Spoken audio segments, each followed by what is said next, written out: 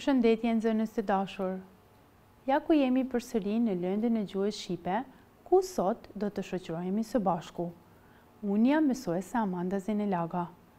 Ne sot së bashku do të bëjmë një temë shumë interesante dhe të bukur, që ne së bashku e kemi zhvilluar besoj edhe nga natyra dhe shoqëria. Ta shohim për çka bëhet fjalë. Janë pra pikërisht shenjat e komunikacionit. Ta shohim para se të kalojmë tek shenjat e komunikacionit, ju dini të më tregoni kush është ai personi që udhëheq komunikacionin. Ja pra kush qenë ka, është pikërisht pra polici i cili qëndron në komunikacion dhe e rregullon qarkullimin rrugor dhe komunikacionin. Ta shohim përveç policit në komunikacion, është një shenjë që na mundson të kalojmë ose të ndalemi ose të bëhemi gati. Për cilën shenjë bëhet fjalë? Ja pra, është pikërisht semafori. Ta shohim, ne besoj se e dim semaforin, por përsëri së bashku do të analizojmë sot. Ta shohim, çfarë do të thotë gjyra e kuqe? Gjyra e kuqe do të thotë ndalo. Çka do të thotë ndalo? Ndalo do të thotë se patjetër duhet të ndalemi. Ta shohim çfarë do të thotë ngjyra e verdhë. Ngjyra e verdhë do të thotë bëhu gati. Çka do të thotë bëhu gati? Do të thotë që të bëhemi gati dhe të jemi gati për nisje. Ta shohim çfarë do të thotë ngjyra e gjelbërt. Ngjyra e gjelbërt do të thotë kalo. Kur na paraqitet nxënës të dashur ngjyra e gjelbërt në semafor ose në komunikacion ku ne ndodhemi, duhet patjetër që makina të kaloj. Por përveç shenjave të komunikacionit, ju në rrugë keni parë ndonjë shenjë tjetër, zakonisht kur jemi në shkollë, i kemi disa sjellje ose disa ndalesa që ne nuk na lejohet që t'i bëjmë në shkollë, në park, në teatr, në kinema, apo jo. Ta shohim nga fotografitë se çfarë do të vërejmë. Ju ftoj të më ndiqni me vëmendje. Jeni gati? Besoj se po. Ta shohim pak. Pikërisht pra nga kjo fotografi që shohim dhe vetë dhe që lartë sipër shkruan shkolla. Janë fëmijët, pikërisht djali dhe vajza që janë duke shkuar në shkollë. Po, si duhet ne të sillemi në shkollë? Çka mendoni? Duhet të kemi disa sjellje dhe edukat të caktuar. Çka do të thotë kjo dhe çka na bën të kuptojmë? Ta shohim një fotografi dhe ta analizojmë së bashku. Pikërisht këtu shohim një djalë dhe një vajzë që kanë fryrë disa tullumbace dhe tullumbacet e shpora i kanë hedhur në tokë. Në fotografinë e dytë shohim një djalë përsëri dhe të njëjtën vajzë, të cilat i kanë fryrë dhe njëkohësisht i kanë shpu tullumbacet dhe i kanë hedhur në koshin e mbeturinave. Po, çka mendoni? Cila sjellje është e lejuar dhe cila është e ndaluar? Pra, pikërisht është ndaluar që tullumbacet, kur ti shpojmë, ti hedhim në tokë. Por, është e lejuar dhe duhet të bëhet që tullumbacet, kur ti shpojmë, ti hedhim në shportën e mbeturinave. Ta shohim pra. Ja pra, ndalohet hedhja e mbeturinave në shkollë, pikërisht kur jemi në pushim, në kohën, kur hajmë ushimin. Çfarë duhet të bëjmë? Letrat, ku duhet të hedhim? Duhet të hedhim pikërisht në shportën e mbeturinave, pra na ndalohet që t'i hedhim në tokë. Ta shohim një fotografi tjetër. Pikërisht këtu shohim shkollën dhe shohim fëmijët që janë duke qëndruar në orën e mësimit. Po, çfarë kanë këto dy fëmijë në dorë? Kanë celular. Çka mendoni ne? Na lejohet që të mbajmë celularin në orën e mësimit? Jo, pra, pikërisht në shkollë ndalohet të mbajmë celular në orë të mësimit. Sepse celulari, pikërisht telefoni, e pengon procesin mësimor. Ta shohim çfarë kemi tjetër të ndaluar të bëjmë në shkollë. Ja pra, pikërisht nga kjo fotografi që shohim këtu dhe që është shenja kuqe në mes dhe tregon që pikërisht është ndaluar çka? Çka është ndaluar? Ndalohet pirja e duhanit pra. Në shkollë, nxënës të dashur, është poshtu e ndaluar pirja e duhanit. Po, përveç shkollës, ne kemi ndonjë vend tonin të preferuar ku kalojmë kohën e lirë, ku dalim dhe luajmë me shokët tanë, ose dalim lexojmë ndonjë libër. Ku është ai vend? Është pikërisht pra, ta shohim pra fotografinë tjetër, është pikërisht parku. Ta shohim në park. Çfarë po bëjnë fëmijët në park? Disa nga fëmijët janë duke luajtur me top. Disa nga fëmijët janë duke lexuar libra. Një djalë është duke pikturuar.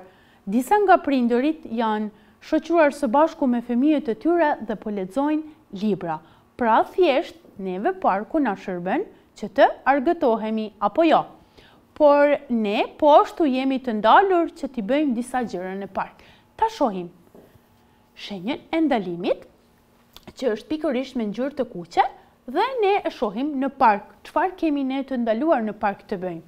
Në park kemi të ndaluar që të lahemi, dhe është pikërisht shenja me ngjyrë të kuqe, dhe në mes është me ngjyrë të kuqe dhe na tregon se është ndaluar që të notojmë ose të lahemi në det ose në liqe. Ta shohim në fotografinë e dy çfarë shohim? Shohim që është ndaluar që pikërisht në këtë zonë çfarë është ndaluar të bëjmë? Nuk lejohet që të vozisim biçikletën, ose pikërisht është ndaluar që të vozisim biçikletën.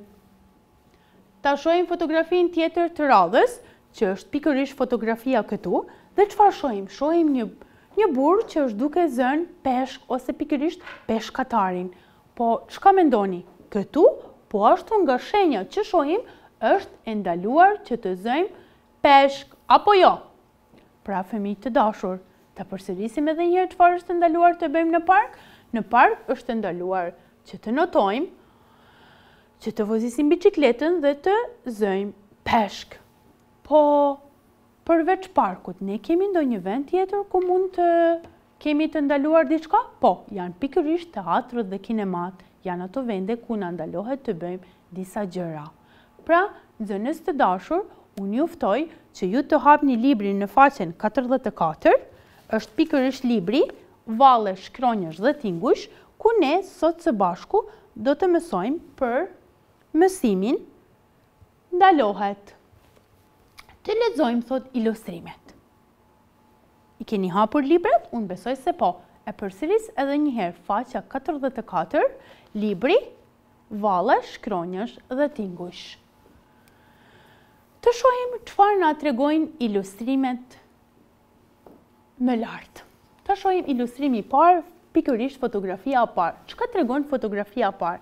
Fotografia e parë tregon që ndalohet, thot, pirja e duhanit.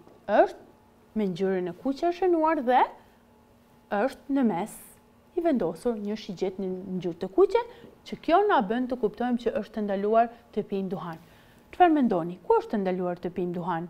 Në kinema, në teatro, në shkollë, ose në një institucion shëndetësor, apo jo është ndaluar që të pijmë ose pirja e duhanit.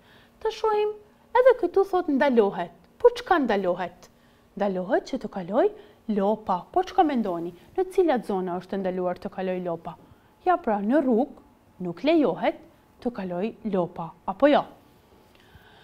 Këtu në fotografinë tjetër shohim që ndalohet mbajtja e celularit ose pikërisht telefonit. Po ku ndalohet mbajtja e celularit? Ndalohet në procesin mësimor, në vendet siç janë teatrot, kinemat, apo jo, ku e prishim procesin mësimor ose prishim një film ose diçka tjetër. Po ta shohim kjo fotografia këtu tregon që ndalohet t'i bijmë boris, apo jo, ndalohet të bëjmë zhurmë në disa vende të caktuara. Nga kjo fotografia këtu me poshtë, si që shihni edhe ju vetë, e shohim që është ndaluar të peshkojmë ose pikërisht të zëjmë peshk, apo jo. Nga fotografia e radhës që e pam edhe më përpara, ndalohet që të notojmë thot ose ndalohet që të lahemi.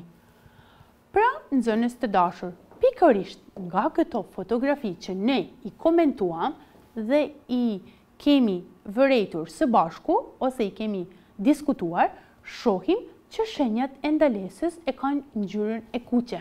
Kjo është e domosdoshme dhe që kanë një shigjet ose një vijë të pjertë të vendosur në mes dhe që kjo vijë e pjertë na tregon se ne patjetër duhet i respektojmë këto rregulla dhe duhet të mos bëjmë diçka që nuk na lejohet që të bëjmë. Këtu poshtë kemi 2 katror të kuq që janë të zbrast. Po unë kam dëshirë që ju në shtëpitë e juaja së bashku me prindërit e juaj të vizatoni 2 shenja që tregojnë ndalim. Ju do t'i vizatoni ato shenja në këto 2 katror sipas imagjinatës tuaj. Nxënës, prindër të dashur, kaq kishim për lëndën e gjuhës shqipe pikërisht për shenjat e ndalimit që mësuam sot së bashku. Unë tani ju ftoj të më ndiqni çfarë do të kemi për detyrë shtëpie. Pra, detyrë shtëpie. Pikërisht të vizatojmë një shenjë ndaluese sipas dëshire. Pra, besoj se detyrat e shtëpisë kanë qenë të qarta. Nxënës, prindër të dashur, pasi që është dhe ora e fundit për këtë emision dhe këtë javë, unë kam një propozim dhe një sugjerim që ju të qëndroni në shtëpi dhe të mësoni, sepse së bashku së shpejti do të rikthehemi bankave shkollore. Ju falenderit, mirupafshim.